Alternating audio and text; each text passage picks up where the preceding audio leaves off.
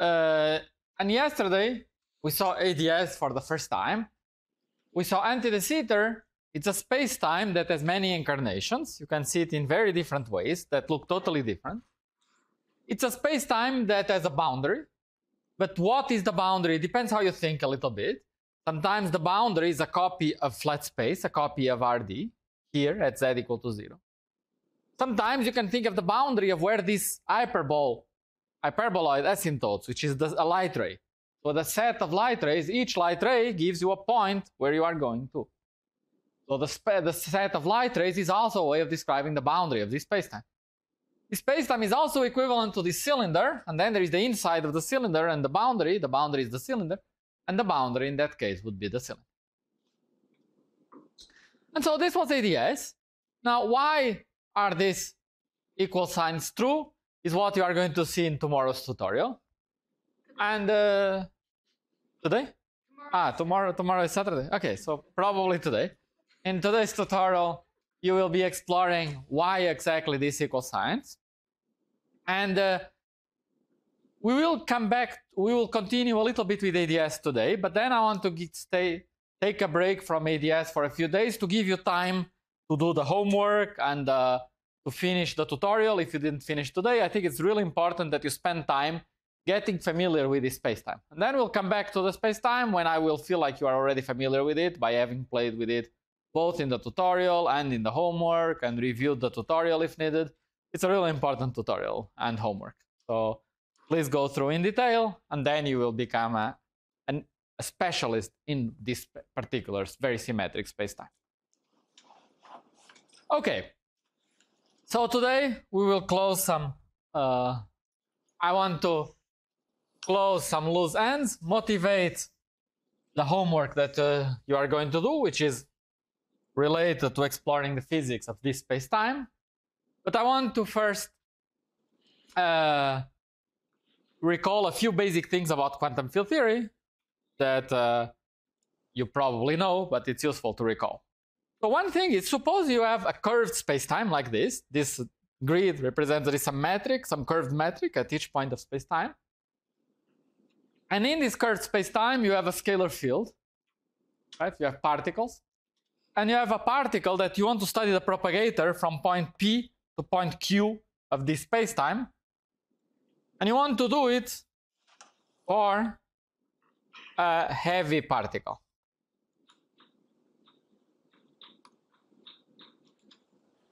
Okay, so you have a heavy particle and you want to study the quantum propagation from one point to the other. What is it given by? What is this given by? Is it obvious? If not, let me remind you a little bit. So that's a question that we are going to address. What is this approximately equal to? It's one thing I want to remind you about. So this is one of the goals that we are going to do today. Okay, so this will be point number 2. Point number 1 of what we are going to ask today is, suppose we are studying a conformal field theory, which is a free theory. We start free plus some perturbation theory. So the quantum effects are small. You start free and then you turn on some quantum effects, right? And the question we ask here is, how does it work? How could we start with some free theory where our propagator is something like 1 over x minus y to some power, say 2, if we are in 4 dimensions, and we have the dimension of our scalar field would be 1. How do we go from 2 to a quantum number, a quantum dimension? 2 is the classical dimension of the field. How does that 2 get corrected and become 2.3? What happens in perturbation theory? How will we change that 2 into 2.3? And that's a question we are going to ask as well.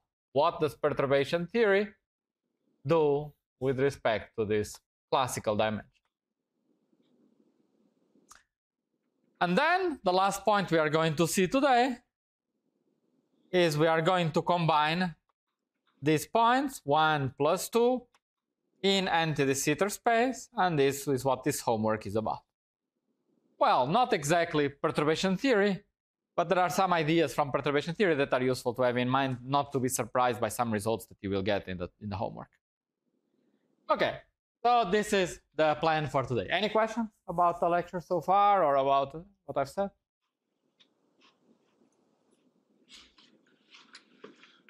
So let's start then with a free scalar field plus some perturbation. The perturbation can be some quartic interaction, some lambda phi to the 4, say.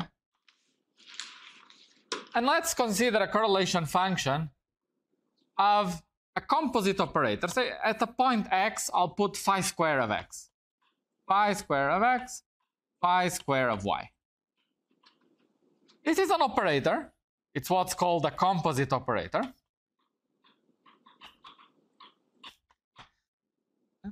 Note that this is not the same as phi of x1, phi of x2, and x1 goes to x2. No, this is different. You put phi of x, phi square of x at the same point. Right? It's a new operator.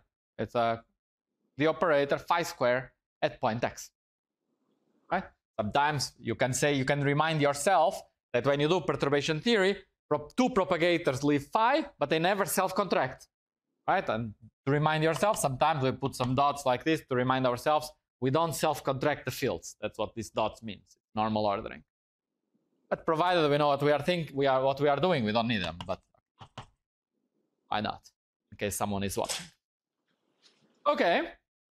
And now, what would be this correlation function if I'm computing this? Well, in perturbation theory, each operator, each field is phi square. So I represent each field like this. This is position x. This is position y. And then I just weak contract them. I just consider a propagator. One propagator, another propagator. That's what I would get if the theory was free. Just two propagators. So what would be this result? What would this give me? In equations?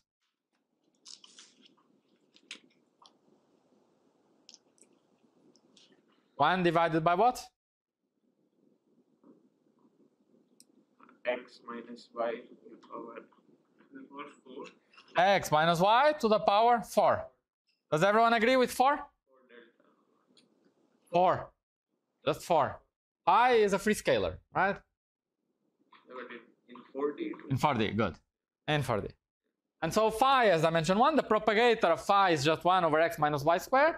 You have two propagators, you have the square of that, which is 1 over x minus y to the 4. And so this means that this composite operator has classical dimension. Let's write delta classical equal to 2. Very good. 2 plus 2, 4. Very good. But then this is not the end of the story, right? So now we have perturbation theory. So we start doing Feynman diagrams. And the next term is plus. And now we need to add the Feynman diagram where we have here some lambda pi to the 4 interaction at, say, point z. This is point x, this is point y. Right? Plus dot dot dot. But let's study this quantum correction. Right? So what is this? This is, we have this point z. You are probably not very used to doing perturbation theory in position space, but we can do it in position space. It's not a big deal. We just write directly in position space. We integrate over the location of this point z. And then what's the propagator from x to z? X minus z square. And we have two of these propagators. And then what's the propagator between z and y? It's z minus y square, and we have two of these propagators. So x minus z to the 4, y minus z to the 4, and a lambda here measuring the coupling.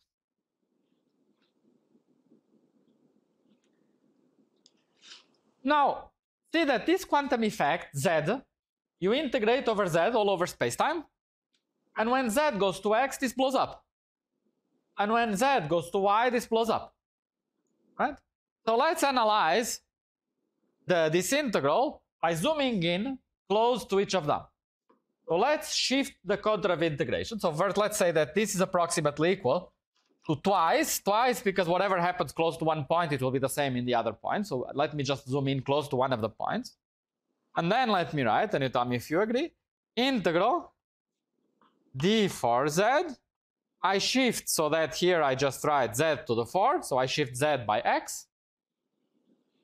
And now here we have z minus y plus x, or minus parentheses y minus x, same thing, to the power 4.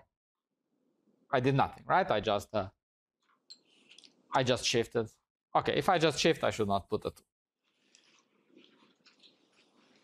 So here we just shifted the contour. And now we see we have this singularity. When z goes to 0, it blows up, right?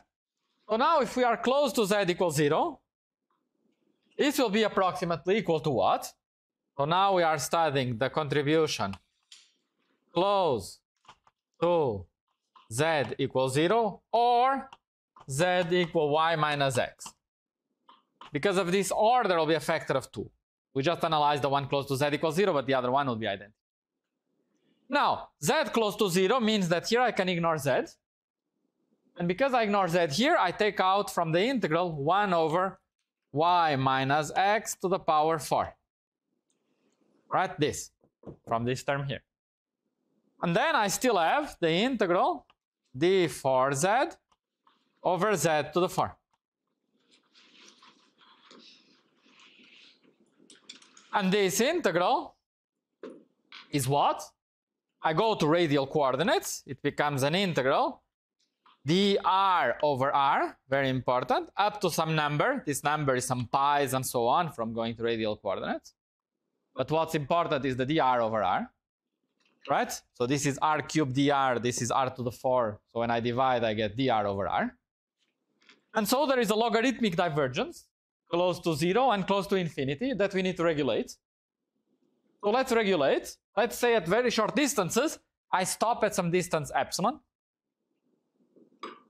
Right? That's a regulator. I say that my points stop at some distance epsilon. And what about big distances? Big distances, it's a fake divergence. This divergence was not there. At very large z, if you look here originally, z to the 4, z to the 4, z to the 8. It's super convergent at large z.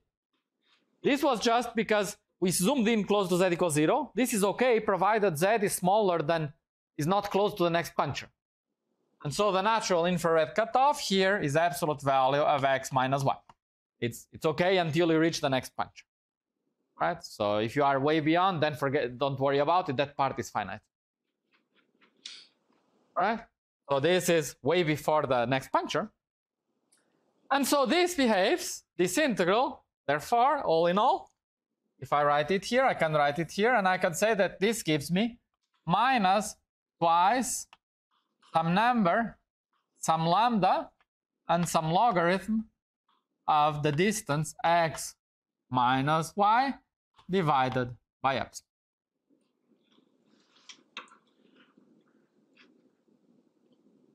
Correct? Is this okay? Now you see, this is a power law. Ah, no, you should not have agreed. I forgot the x minus y to the 4. Minus 1 over x minus y to the 4 times this. Right? So this is a power law, this is a power law, this is a log. It's not a power law. Right? So what's happening? This doesn't look like a correlation function of a CFT. Right? Not completely, but it does. Actually, if you think a little bit more. Because what is this? This is nothing but 1 over x minus y to the power 4, parentheses, 1 minus 2 lambda log of x minus y divided by epsilon plus dot dot dot.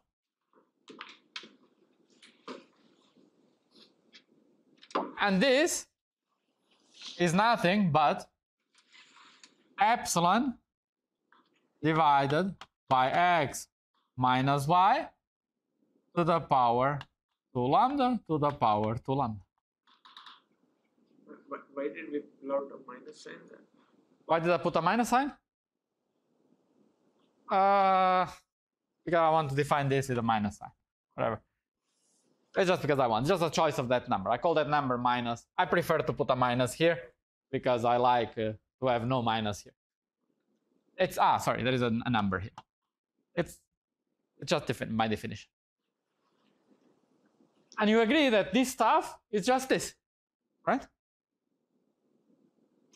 You agree? That if you expand that small lambda, you get this.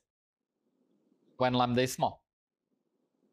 Right? This is exponential of lambda times log of this stuff. When you expand, you get exactly this. Do you? Or maybe there's a wrong... No, it's okay. Correct? And so we conclude that indeed this full expression is equal to epsilon to the power 2 lambda divided by x minus y to the power 2 times 2 plus whatever this number is times lambda plus dot dot dot.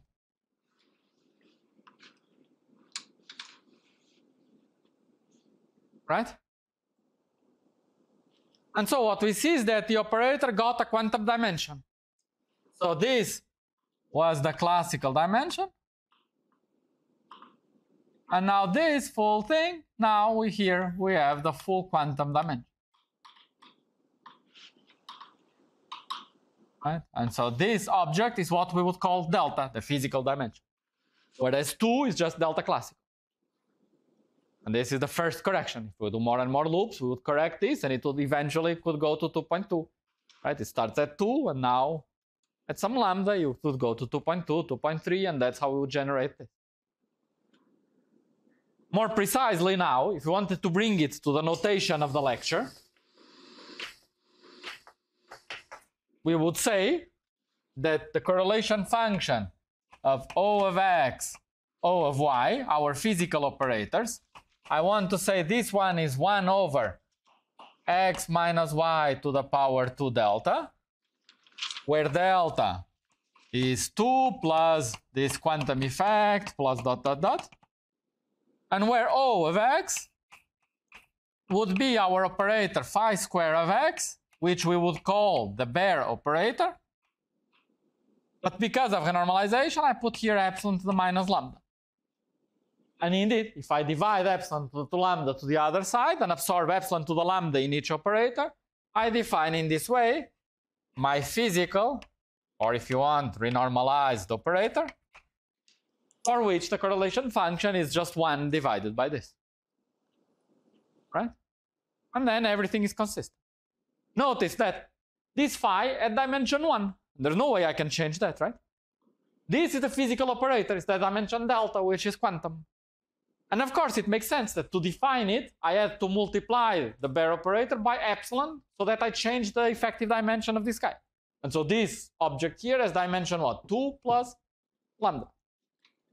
And here you get 2 plus lambda. Okay, lambda times hashtag. I forgot probably some hashtag there, yeah. Sorry, I forgot this.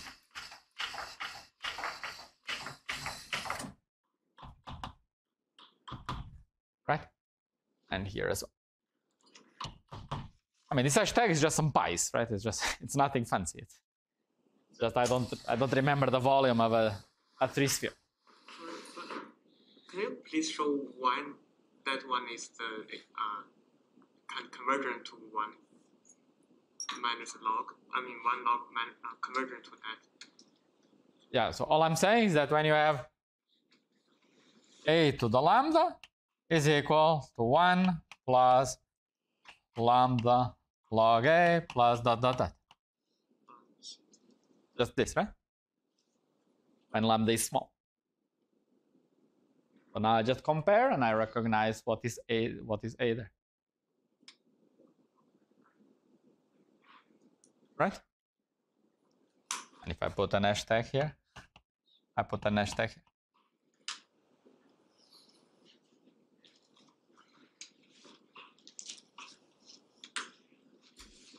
And so 2 comments here. So first, this is how CFTs work in perturbation theory. You can start with the free theory. And you have to have in mind that the physical theory has no scale. That's true. It's all power laws. But the bare theory, the way you define, you might still need a scale. You might still need to renormalize. You introduce some scale to renormalize. And you still need to renormalize your operators multiplicatively, like as usual. What you don't have to do is introduce a scale in the beta function and introduce mass for your fields and so on. But you still need to do some renormalization like this so that at the end, you end up without scale with just power loss. And the comment is that if you don't do a renormalized operator, then you should expect that when you compute a correlation function, you don't get just a power, you get a power with some epsilon power as well. Right? So don't expect, if you don't renormalize, to get 1 over x minus y to some number. You will get that, but you will also get some epsilon to some power. That needs to be the case by just dimensional analysis. Right? That's important to have in mind. Now, so that was comment number 1. Now comment number 2. Propagator in curved spacetime. So the claim, the answer, is the following. Let me tell you the answer, and then let's recall why this is true. Is that the propagator, when the mass of the particle is very big,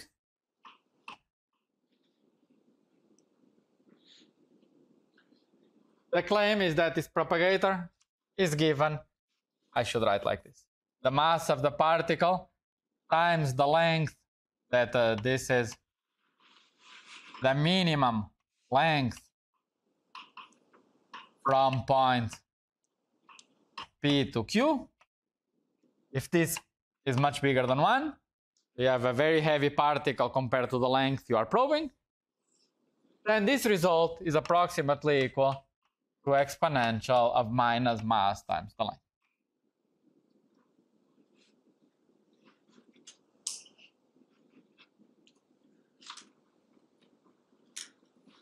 Okay, so let's just remind ourselves a little bit, at least, where this kind of thing would come about. So suppose I want to consider the propagator so let's do some flat space analysis to understand, at least in flat space, how this would come about in a simple way. I have my propagator, so 1 over p squared plus m squared from point x to point y.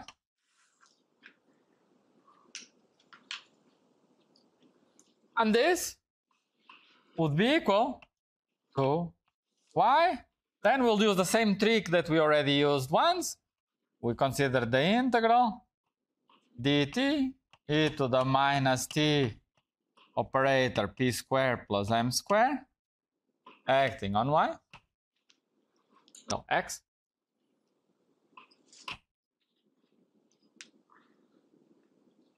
Right, where we integrate this from 0 to infinity. And now the idea is to think now of this as exponential of time times some Hamiltonian, right? That I'm going to evolve for some time t. And so let's do the usual path integral trick of breaking this interval in many small pieces. So let's write this object as e to the minus epsilon p hat squared plus m squared e to the minus epsilon p hat squared plus m squared dot dot dot e to the minus epsilon p hat squared plus m squared, where this epsilon is time divided by some number of steps n, and there are therefore n of these factors. And then let's insert the resolution of the identity. Let's insert 1 after and in the middle of each exponential, where this 1 would be just the resolution of the identity, so the integral over the, say, q q.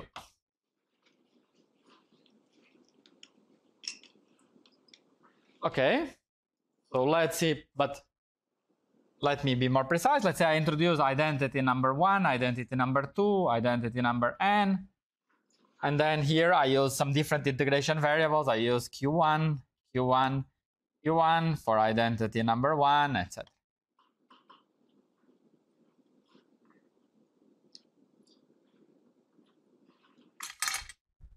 Let me confirm I'm using the same notation. Otherwise, in the middle, I might get confused, but I think it's okay.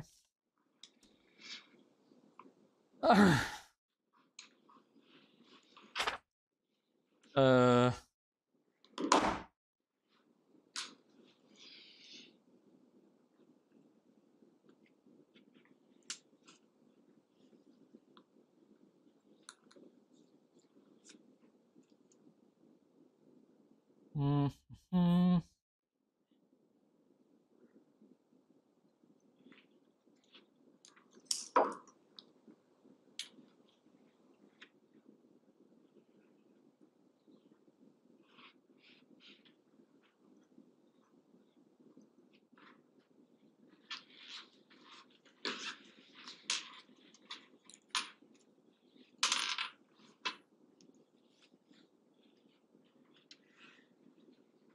Okay, I did it in a different way, but okay, let's hope this works as well.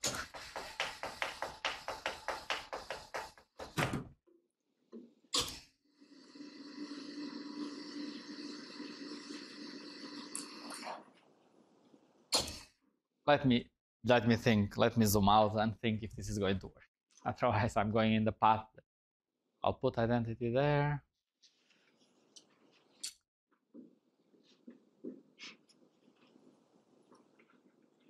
And I'll get Q.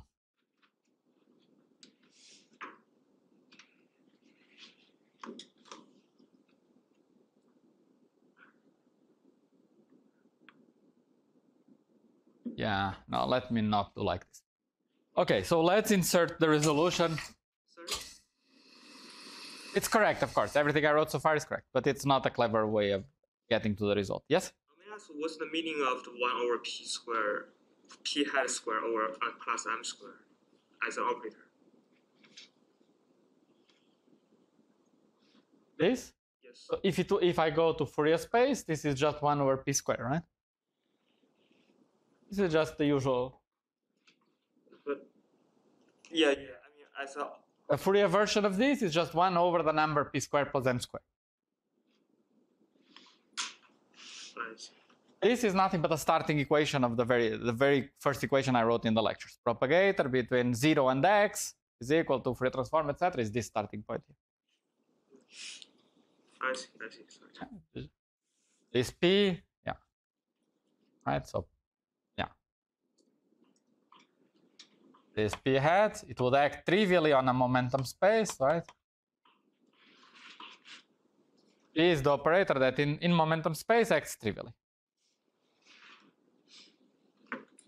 Okay, but the resolution of the identity that I want to use to make cut, because I start in position space, it's more useful to use position space resolution of the identity. So sorry, I'm not introducing them in momentum space yet. I'll use them in position space first.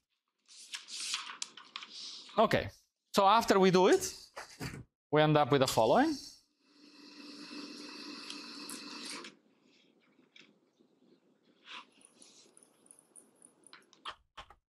So we end up with an integral from 0 to infinity, d capital T, and then a product of an integration over these intermediate steps dxj, and then the first is y, okay. Y e to the minus epsilon p squared plus m squared, and here I put x1 e to the minus epsilon e hat square plus m square x2 etc. up to the very last one, which would be xn x or y x.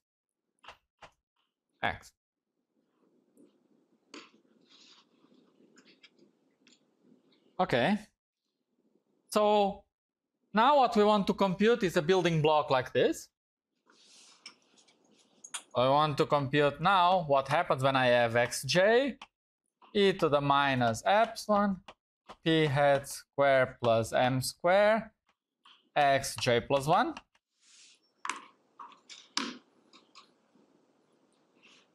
And here we are going to introduce again another trick. We are going to introduce here, or it doesn't matter where, but here it's good, the identity now in momentum space, integral pj pj,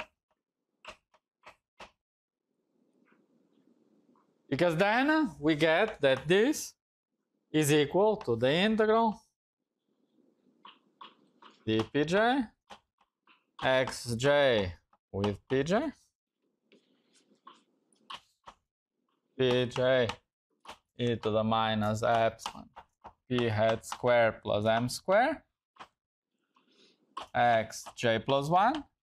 Now, as you asked, p acting on the momentum, here we get just e to the minus epsilon pj square plus m square, right? Times pj, so that's how we get rid of the operator.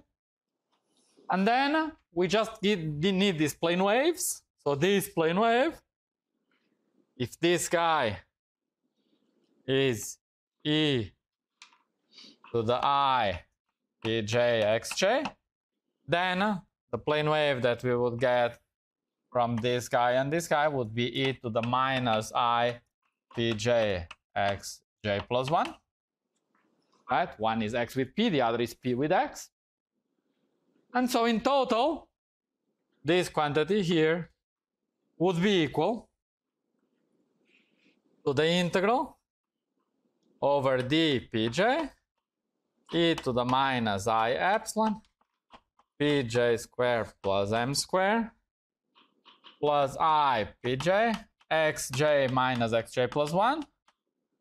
But this is a Gaussian integral that we can just do, right? We just can perform this integral, and we get always up to trivial factors that I don't care, e to the minus I epsilon m square from just this term here, and then from completing the square plus I epsilon x I xj plus 1 minus xj divided by 2 epsilon everything squared.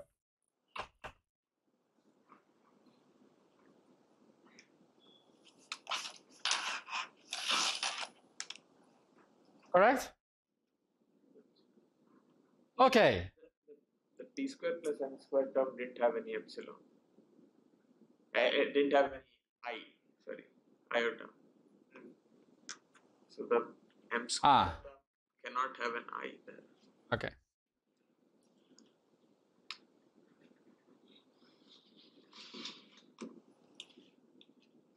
Just a bit of a quotation.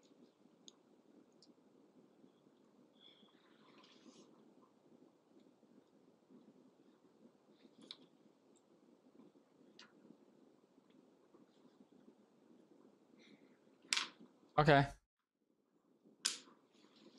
Okay, fine. Okay, then, okay, now I will be a bit lost with the ice, but okay, hopefully we'll survive. Okay, so now what, so we just computed these small building blocks. We saw that they are just given by this. And so we conclude that the full propagator here is equal to an integral over t from 0 to infinity. And now let me write the result and you tell me if you agree or not. That now this is a discretized derivative between x at position j plus 1, right?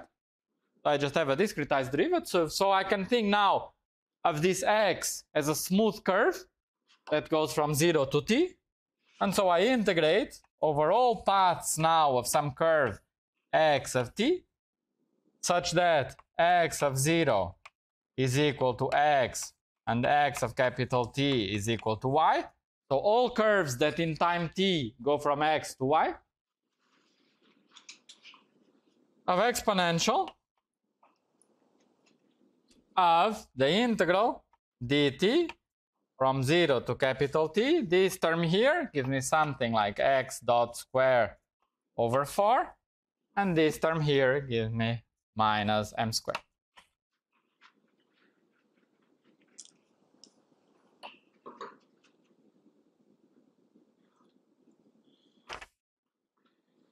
Correct? Okay, so this is our propagator from point X to point Y. But we could do a little bit better than this. We could do a little bit better than this in the sense that what we did there was we divided our interval in equal spacing. Hopefully this is more or less equal spacing. But we could have divided it in many different ways, right? Why didn't we divide our integral in some unequal spacing? And the result should all be the same, right? In other words, when we have this curve, x of t, we have some t dependence. And this functional here of the curve is not invariant under t goes to f of t. If I change the way I parameterize my curve, there's no invariance. So what would have happened if we had introduced some density of points? So if we had some density E is sometimes called Heinbein or whatever. It's some name like this, Hilbein, or I never know. But it's like some metric, but only 4 points in 1 dimension. Then, if you had defined a metric, so this is like a metric here in 1 dimension to say how you discretize the points, then what you would have gotten here is that here, this metric would appear here and here. And this metric will have the property that there is now a symmetry of this action, which is when t goes to f of t, if you also transform E going to 1 over f prime of t, or just f prime of t, sorry, 1 sec. No, just f prime. F prime of t E.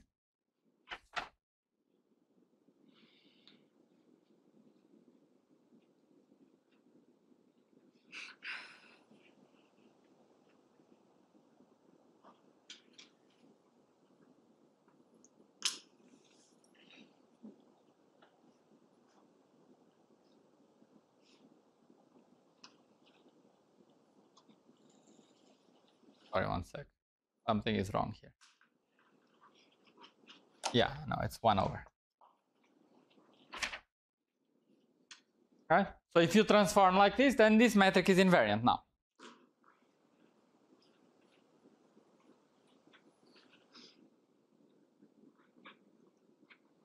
Now, the result here, now we would have our coordinate.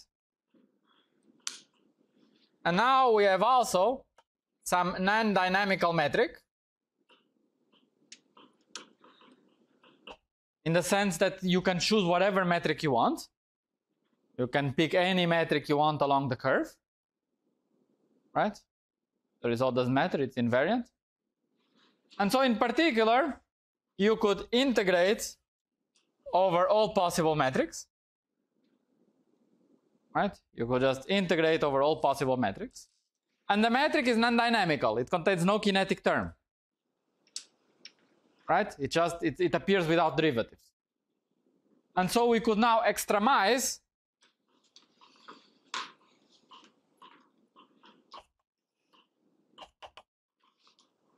over epsilon, over this non-dynamical field. And if you do it, if you compute the extremum of that action, you would get something like x dot square over epsilon squared, the derivative of the first term, is equal to m squared, the derivative of the second term. And so you would conclude that if you would extremize over this matrix, you would get that the metric that extremizes is the metric m squared divided by the square root of x dot square. Correct? And therefore, when you plug this metric back here, no, the inverse of this. M also. Thank you. And therefore, when we plug back here, we conclude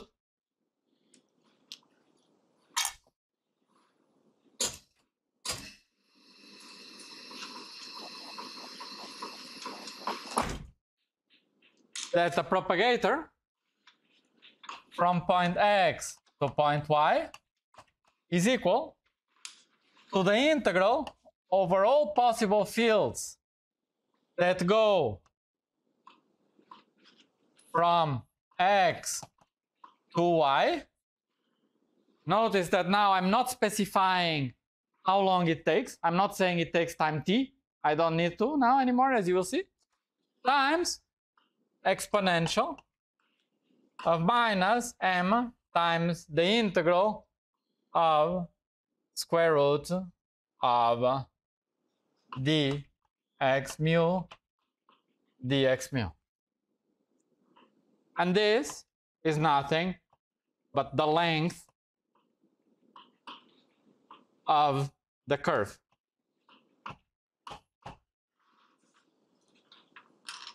Right? Normally it will be x dot square times dt, which I just wrote like this to make manifest that it's just a line element. So it's right. So this is nothing but, I can also write, if you want, square root of x dot square dt. But what this makes manifest is that this is manifestly parameterization invariant. Doesn't care about the parameterization, right? T goes to f of t. This is invariant. And it's invariant because it's a physical object. It is just the length of the curve. So I just need to sum over all curves that go from x to y and weight them by e to the minus the length of the corresponding curve. That's it. And that's the usual quantum mechanical sum over all possible paths that go from one point to the other. But now what happens is the mass is very big and the length is very big. Then what happens is that only the classical path matters. Right? And so this becomes approximately equal to e to the minus mass times the minimal length.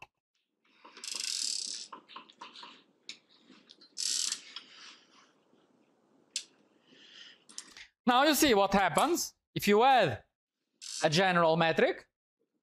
Just, what did it mean? We said mass to be very large, and then we said only is what happened the classical. Only instead of summing over all paths, you can just take the extremal path. Right? You are doing an integral over all paths. Right? But the one is less suppressed than the other, that one dominates. You just do it by saddle point. It's the classical limit. This is quantum mechanics. You sum over all paths, but in practice only one dominates. That's what happens in the real world, right? If I throw this chalk, I see one path. It's this. But how does the mass being large come in there? It's the fact that you need the action to be big. If the action is small, all paths matter, right? That's when quantum mechanics is important. Quantum mechanics becomes classical mechanics when the action is big. Yeah. The action is big when the mass is big. Or more physically, because mass has dimensions. So saying mass is big, you should tap me. Right? So the mass times the length to make it dimensionless. So when the length measured in units of the mass is big. Yeah. So the physical quantity is mass times length.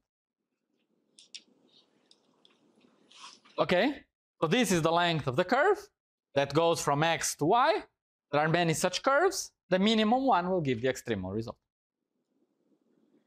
And you see right away that what would generalize, the way you would find if you would have if you have a space-time, you have to discretize the momentum locally, it's the same thing.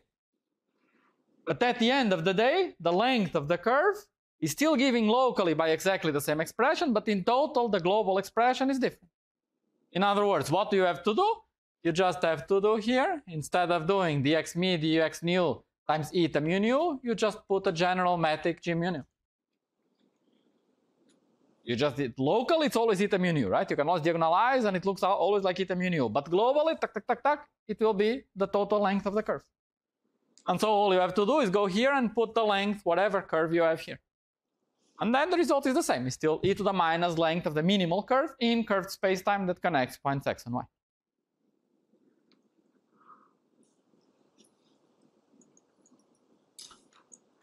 Okay. So this is... Where did the integral of the capital T go? It disappeared because I'm connecting now. That integral over t, it's automatically incorporated in the choice of metrics. I'm just saying I discretize. I have curves that go from 0. There is no more time. Time appeared because we chose the discretization and we said there are n steps because I choose n tick marks. As soon as I say there is an arbitrary metric and I integrate out, I get this expression. You see, this expression is, or this is parameterization invariant. It doesn't matter, right, what t is. You choose. You can say that t now lives in an interval between 0 and 1, or between 0 and 1,000, right? There's no more natural parameterization. There's no more natural number of steps. Because now we introduce the metric and everything is physical. It's now coordinate free. Is it okay? Anyway, I know it's... so the punchline here is that the propagator in a curved spacetime from a point P to a point Q is approximately equal to exponential of minus the mass to the length of the minimal path that connects P with Q. And so in okay, if you want, that's a classical or semi-classical result valid in any curved spacetime that tells you that the propagation for large fields is a geometrical problem of finding the minimal distance between 2 points. And so finally, we can now turn and do some exercise and start thinking about quantum field theory in AdS. We can start putting quantum fields in AdS. We have anti-de Sitter space. We can now put quantum fields in AdS and start doing some computations in quantum fields inside AdS. And the computation we are going to imagine putting is, let's put some heavy scalar field phi in AdS. Because now we know how to deal with heavy particles in any space-time, in particular in AdS. Yes? You mean heavy in units of like the AdS radius, or? I did not discuss AdS radius yet. You are jumping ahead a little bit. So it would be heavy in the same sense that I mean heavy here. So it would be a particle that's much heavier than the lengths that will be involved in the computations that I'm considering. Okay, so we will have some heavy particles in AdS. If you want some classical particles in AdS, some rocks in this curved spacetime, and they will behave like classical rocks in this curved spacetime. They will follow geodesics, and we'll be dealing with finding minimal lengths of these rocks. And now there is the following claim. Let's consider AdS. So we have here the boundary of AdS, and here there is the interior of AdS, also called the bulk. And then there is the following claim, that if I consider geodesics in this spacetime, minimal curves in this spacetime, they are arcs of circle that go from the boundary to the boundary. So this is a geodesic in Euclidean anti-de Sitter.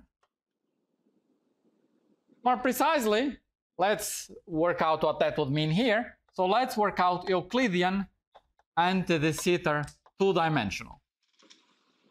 So if it's two-dimensional anti-de Sitter, it means it's one dimension, it's R1 with an extra dimension. So the metric is just dz squared plus dx squared over x squared. It's just a two-dimensional metric. Right? And what's the Lagrangian for a point particle here? The Lagrangian would be just the integral dt square root of x dot square, what I wrote there, which is z dot square plus x dot square over x squared. Right? I just compute that quantity there, that square root over there. right? It's just this. I convert this into z dot, this x dot. That's the action, right? Just the length of this curve. Now this will give me a curve that, if this is x and this is z, then there will be some curve here. But you see that it's up to us to choose the parameterization we want. I can choose any parameterization, right? You saw this is parameterization invariant. So a clever parameterization we have is to use z, instead of using x of t and z of t, let's use the parameterization where x of t is just t, and therefore z is just z of x, and that's it. Right? So then we just parameterize directly, given some x, we tell what is z. Then this action becomes just the integral over dx square root of z prime square plus 1 divided by x squared. Pedro, Yes? your metric The x should used to be d squared. Ah, sorry. Thank you. Of course. Yeah, it's clear to everyone? I hope no one was confused by it. Okay. Now we have this Lagrangian, right? And we just now have the usual equations of motion that follow from this Lagrangian, right? Let's just write the first one. So it's the first one, it's the only one. So derivative with respect to x of derivative of the Lagrangian with respect to z prime. So it gives something like z prime over z square divided by the square root is equal. Okay, I'm not going to do the details. Derivative with respect to z of the square root. Okay? And the claim is that this solution, the solution to this equation, will be z equal to square root of x squared minus some constant x0 squared. Okay, you just solve this equation and you get this. This you are going to be doing in the homework. So then you conclude that the geodesic is this arc of circle. Right? So Z describes this arc of circle. And then you can ask, what's the length of this curve? Right? What's the propagator from a point here to a point here? Well, it is just the length of this geodesic, right? Now I know the propagator from point P to point Q. Because I know this geodesics, I know this is the minimal length, so now we know the propagator between any point P and any point Q. Right? Why any? Because any 2 points, I can draw a circle that passes by them, right? So now I know the propagator between any 2 points. So this, you know, when you are going to work this out in the class. Now, what's interesting now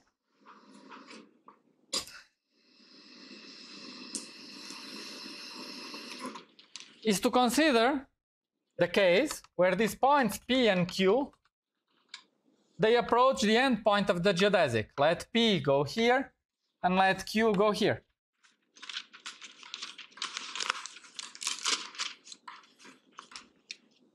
Right? In other words, we make P and Q approach the boundary. They are approaching the boundary. Then, when they do, the length of this curve that goes from P to Q, okay, becomes equal to, if this separation here is x, and if they stop at some distance here from the boundary epsilon,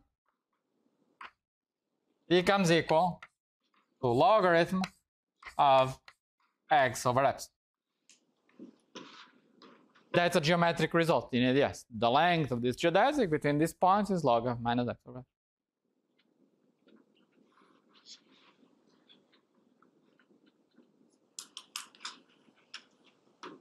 Yeah. And therefore, you conclude that the propagator from point P to point Q, when these now are approaching the boundary of AdS, So you have like 2 points approaching at the boundary of AdS. It's approximately equal to e to the minus the mass times log of absolute value of x over epsilon. But that's nothing but epsilon to the m. Actually, there is a 2 because I want and because it's there. Epsilon to the 2m divided by absolute value of x to the power 2m. And this is a remarkable result, right? Because this is like what you have exactly as expected for a conformal field theory. Right? So it looks like you start with a theory with massive particles. You add some massive particles in AdS. And as these points approach the boundary, and if you only ask about correlation functions from point P1 to point P2 at the boundary, the behavior of that correlation function is a power law where the dimension of my field is the mass of the particle that I put in AdS. And so we are getting a CFT. It looks like we are getting a CFT. What we are seeing here is not AdS CFT, but it looks to be something like AdS. We start with AdS, and it implies, it gives a CFT. It's not a duality yet. It's not a precise map. It's not a dictionary, but it's something. We start with AdS. We start to do computations in AdS, and we carry points to the boundary, and the result we get are results that look like the results of a CFT.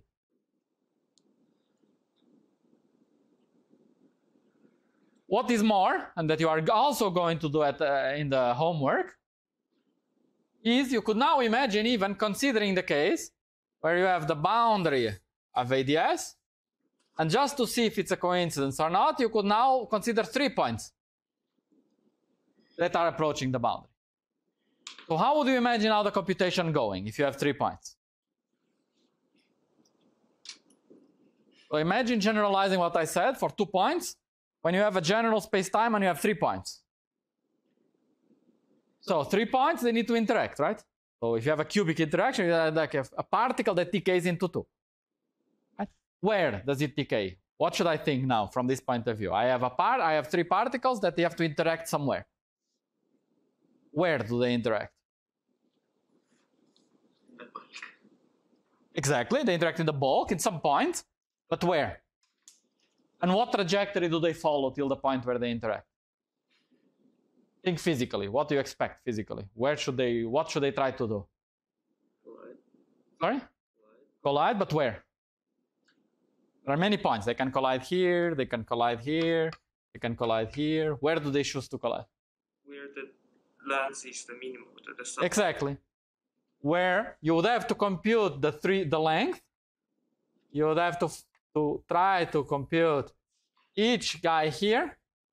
You would compute the sum of the mass of particle I times the length from point at the boundary pi to the intersection point x. This, you compute this length from the point, right? And this would be your action. And then you have to extremize this action. Find the point which leads to the minimal sum of lengths times masses. And so you minimize this action S. That gives you X. Right? And you plug this X into the action, and you get the classical action, where the 3 points meet at the optimal point that minimizes the length. Right? And then you ask, what is the result of the 3-point function, which is approximately equal to e to the minus this classical action. Right? Now I just have the 3 propagation. And okay, what would be a spectacular result to finish this lecture? That you would get the result of a 3-point function in a CFT.